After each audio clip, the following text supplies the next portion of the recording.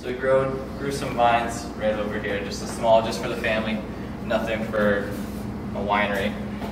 This photo was taken in 1993 when they first opened as a winery, so obviously something worked out over there.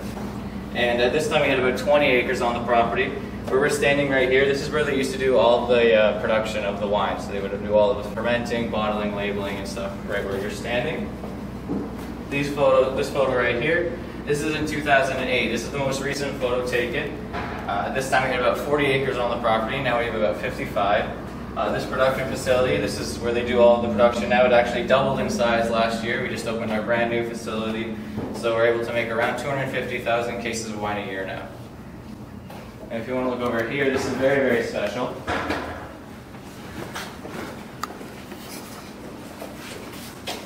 Now in 2015, the Queen of England, she wanted to try the very best ice wine in the whole world. So she tried it from all over Canada, and she decided ours is the best.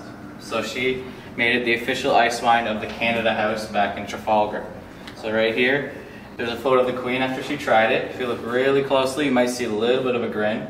She doesn't like to smile too much.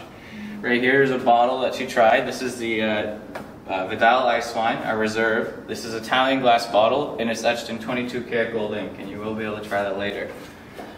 Here is the letter from the High Commissioner, and then this is the certificate to make it the official ice wine of the Canada House. Now if you'd like to follow me, we're